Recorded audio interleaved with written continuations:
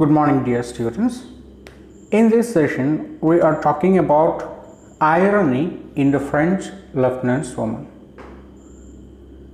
Irony is a storytelling tool or device used to create a contrast between how things seem and how they really are beneath the surface. The term comes from the Latin word ironia, which means feigned ignorance. There are three types of irony used in a drama or a novel or a film. So those three types of irony are verbal irony, situational irony, and dramatic irony. Verbal irony occurs when the speaker's intention is the exact opposite of what he or she is saying.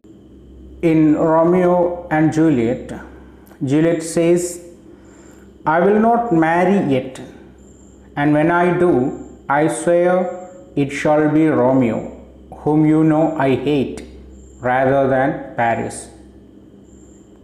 Juliet actually doesn't like her father's decision of choosing Paris for her. She dislikes Paris and adores Romeo, and tells her mother ironically that whenever she would marry, it wouldn't be Paris but Romeo, whom she dislikes, rather than Paris. Through this expression, Juliet is actually confusing her mother. Next irony is situational irony.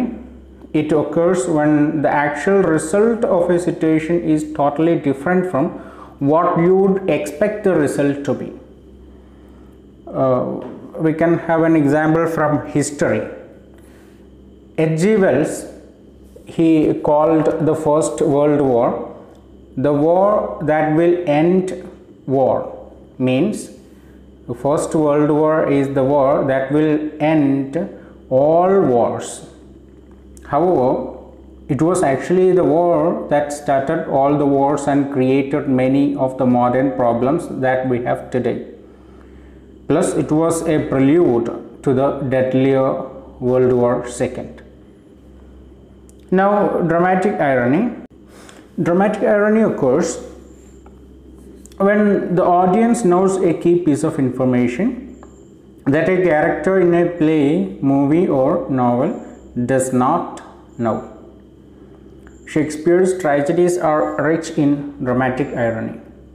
We can have an example from Macbeth itself, where King Duncan, he makes a remark like this, that he was a gentleman on whom I built an absolute trust. Actually, Duncan is not aware of the prophecy of the witches while making this remark, but the audience does. They know what the witches did say to Macbeth and what is going to happen next. And later in the play, Macbeth, he kills Duncan. So what irony does in literature? Irony inverts our expectations. It can create the unexpected twist at the end of a joke or a story that gets us laughing or crying. Verbal irony tends to be funny. Situational irony can be funny or tragic. And dramatic irony is often tragic. Fowles employs two types of irony in the French lieutenant's woman: situational irony and dramatic irony. So let's first discuss the situational irony. There are lots of events, but we are not going to talk about all those events. So we are discussing only a few events. So Charles, as the studier of and a victim of evolution. Charles is actually a paleontologist, that is, he studies fossils and tries to determine information about the flora and fauna of previous eras of our planet's history. Evolution is a key part of paleontology because it is by examining fossils that we develop ideas about how species have changed over time. Charles views himself as a man of progress, a forward-thinking intellectual, in contrast to, for example, Ernest's father, who does not believe in Darwin's theories. Ernest's father doesn't believe in Darwin's theories. The irony is that Charles himself is a victim of a type of social evolution.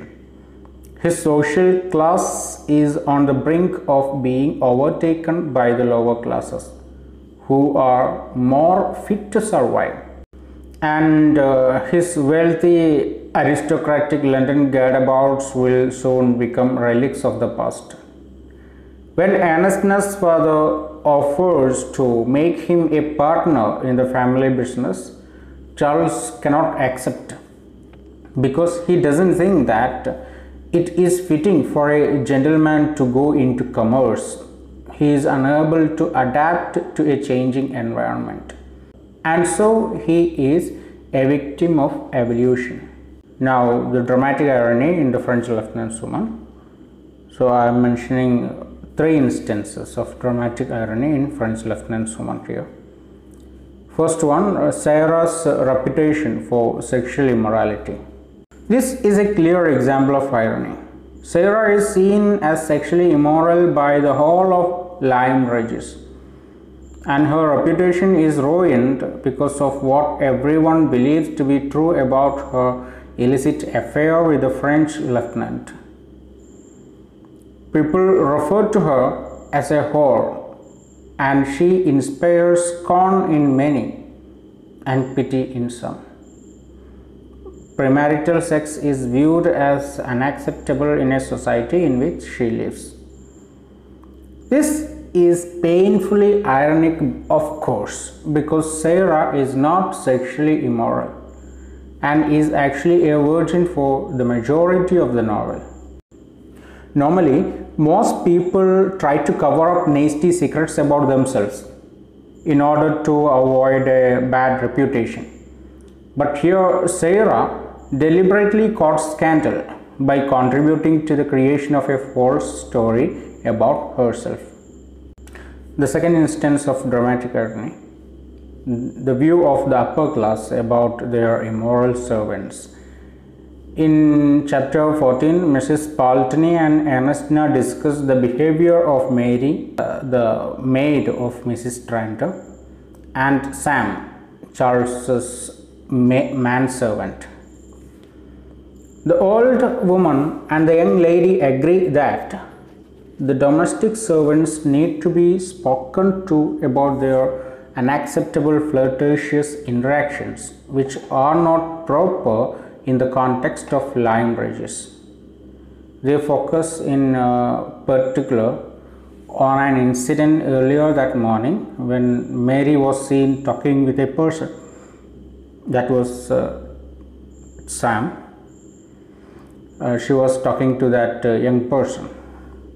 The implication is that this encounter was improper in some way, probably because it had sexual undertones.